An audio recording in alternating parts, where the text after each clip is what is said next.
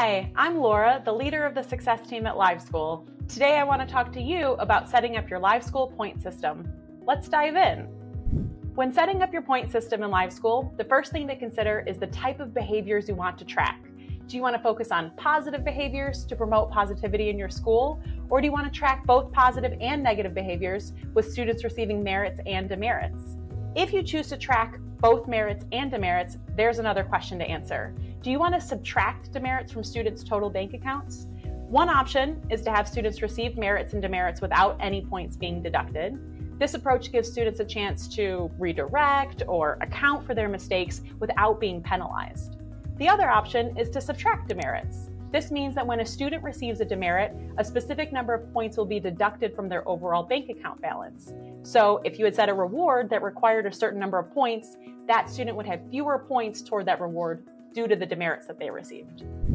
Another important aspect of your LiveSchool point system is the number of points you expect your teachers to give each week. Setting clear expectations helps ensure consistency among your teachers. If there's a significant disparity in the number of points given by teachers, it can disrupt your token economy. To address this, we recommend using a per-week gauge. That allows teachers to track their progress towards a midpoint each week using their teacher dashboard. On average, most teachers in LiveSchool give about 250 points per week or 50 points per day, but the actual number of points depends on what you're rewarding. For example, if you reward students for being present and on time every day, you might give slightly more points each week since students earn at least one of those points every day. On the other hand, if you only reward students for going above and beyond, you might give fewer points each week as it's less likely for a student to earn a point every day. A good rule of thumb is to consider the number of students that your teachers see every day and then decide whether they should give one, more than one, or fewer than 1 point to every student each day. Multiply that by your number of students, the number of points, 5 days a week, and you've got the estimate of the total number of points that you think your teacher should give every week. Once you've defined your point system, including all the behaviors you want to track, whether or not you'll subtract demerits, and the number of points teachers should give, it's time to create your rubric. The rubric serves as an easy-to-follow roadmap that guides your students towards their desired behaviors. It consists of two parts: categories and behaviors.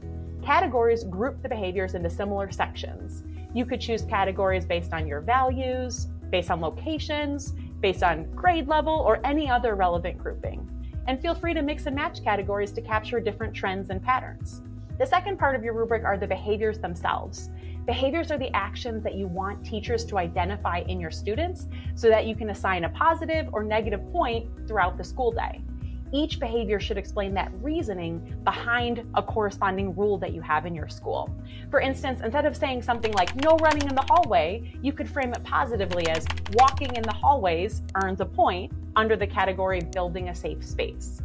It's important to frame those behaviors positively so you can allow your students to focus on the positive elements. You want to encourage your teachers and all of the staff in your school to really suggest behaviors that are going to emphasize those positive actions, like transitioning safely and engaging in classroom discussions appropriately or raising their hands. A couple of key tips to keep in mind while you're setting up your rubric. First, you can use numbers to order all those categories and behaviors alphanumerically. So if you want a specific item to appear in a certain order, add a number in the front to ensure that they're displayed as you intend. You can also create categories that are tailored for specific staff members, like just your admin team. Every teacher can then show or hide those relevant categories based on their focus area. This approach allows you to manage longer rubrics by having your teachers concentrate on just specific categories for a certain period of time. Also, take advantage of all the example behavior rubrics that we have available in LiveSchool. You can use filters to find rubrics grouped by values, locations, using school acronyms, the 3 R's, and all kinds of ideas. All those examples will help you build your rubric effectively. Thanks for learning more about point systems in LiveSchool. If you have any questions, reach out to us at support@livesschoolinc.com. We're here to help.